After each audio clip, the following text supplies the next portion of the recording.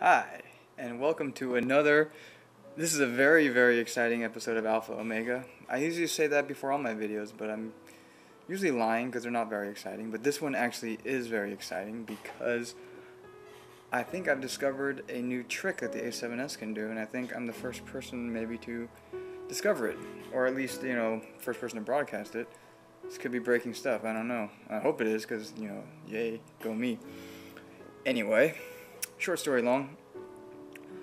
While I was editing the video for the A7S review, I was looking at footage from my friend's barbecue, the autofocus stuff, and I was using my Sony 51.8 for all of it, and I was using it in full frame mode a lot of the times because, it's only a slight vignette, so I just kind of used the digital zoom to go in 1.2 times because I figured loosen resolution, it wouldn't really be a big deal. When I was editing the footage, I noticed that the 1.2 zoomed footage looked really good. I couldn't really tell it from the APS-C crop footage. So I was like, oh, that's pretty nice. This is a highly resolved camera.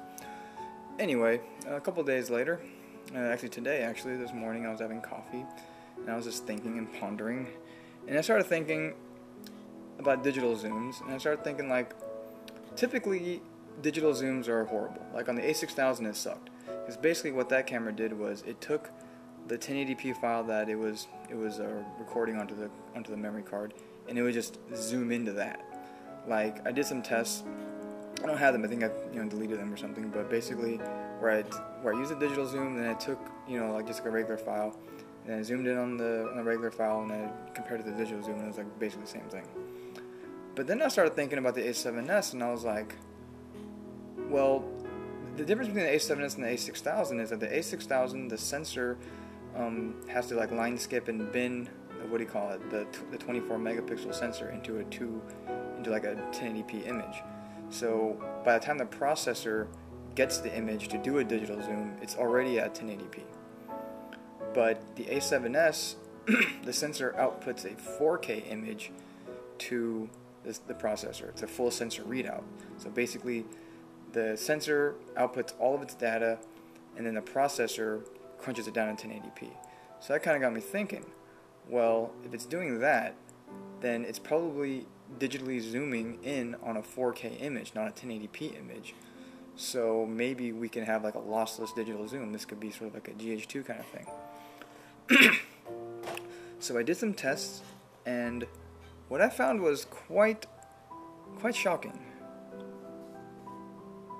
Shocking in a good way. Oh, by the way, I'm filming myself because I want to get this video as quick as possible, so production values are going to be pretty lame. But I'm also filming myself using using the live view on my phone. More on that in a future post. But spoiler alert, it kind of sucks. So anyway, here is what I found. Here is a zoom ramp up. I took a picture of, I'm filming one of my paintings. I filmed this particular one because there's a lot of really small text. So we're gonna go from from the first video is gonna be just the straight full frame image, and then we're gonna go up to 2x zoom, which is the limit.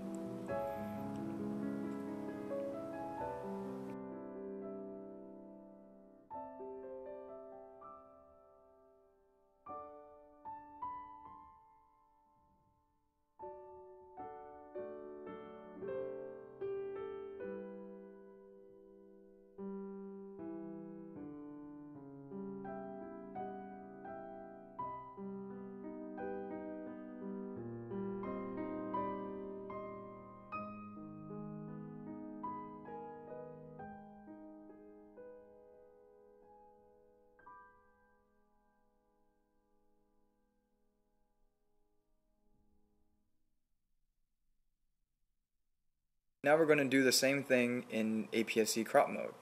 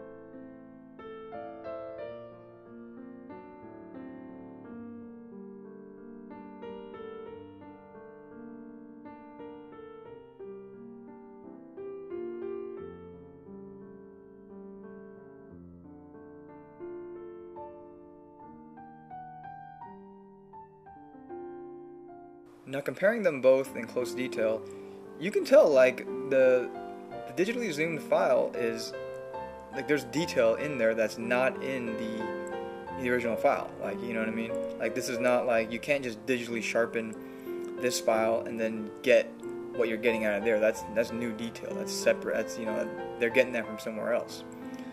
And then comparing the 1.5 zoom, the original file zoomed in to 150%, and then the original APS-C file, and then blowing that up to 200%. You know, a lot of math. An APS-C crop. Like, the detail is not quite as good as APS-C crop, but it's like somewhere in between. Moving on, I wanted to do a noise test to see how the noise profiles looked. So I shot this at 51,200, and here's a ramp up of that.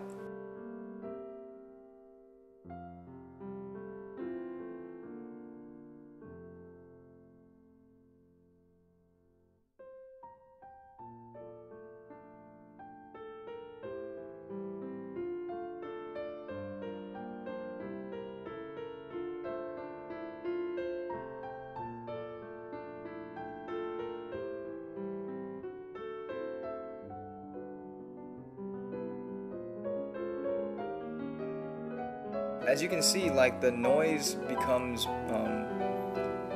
bigger and bigger, which would indicate that they're zooming in on the sensor, as opposed to just digitally blowing up, what do you call it, the original file. So that gives you, I think, a pretty clear indication that this is not just digitally blowing up, you know, the original, you know, like the zero crop, the zero zoom file. And here's a comparison between the original 1080p image zoomed into 100 to APS-C size, the 1.5 zoom, and the APS-C crop. And you can see that the 1.5 zoom and the APS-C crop, they have a very, very similar noise pattern, whereas the full frame, the 1080p file with no zoom that's been blown up has a very different noise profile. So, for fun, I decided to shoot with some old C-mount lenses that I had that I bought for when I had the GH2, and they work pretty well, actually. I'm actually really surprised at how good the quality is, especially considering how much I had to zoom in on when I use this lens. I think it's designed for like a 1/2-inch sensor, because I had to go all the way to like 2x zoom over the APS-C.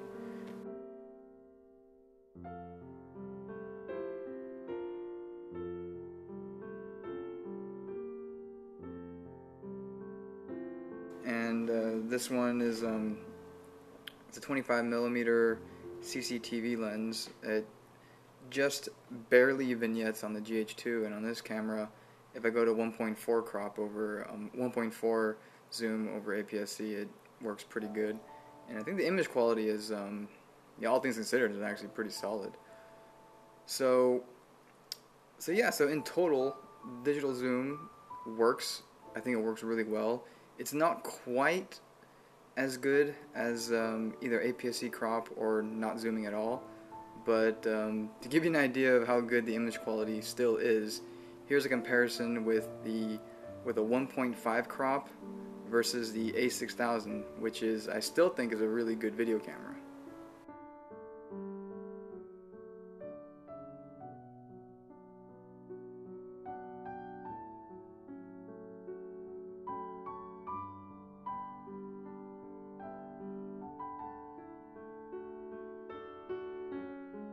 Thank you for watching. I hope you found this as exciting as me.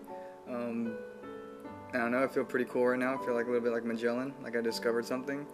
You know, like I watch a lot of camera reviews, read a lot of camera reviews, and you know, some person's always discovering something. Like Philip Bloom discovers that you can sharpen 5D Mark III footage, and other people discovered how good the crop mode on the GH2 is, and I don't know, I feel pretty cool that I got to discover something new on a camera. So I hope, you know, I hope this catches on, because I think it's a really cool, beyond just, you know, ego reasons, I think this is a really cool feature, and it adds like a lot of functionality to into the system. I mean, this system is very is very barren with lenses, and I think this gives a it gives a little bit more versatility to what little we have to work with. Thank you for watching, and if you like this, please subscribe. And if you like this video, please watch my other videos. They don't get a lot of views, and I work really hard on them, and I think they're really good, and they're really funny, or I try to be really funny, so yeah, please watch.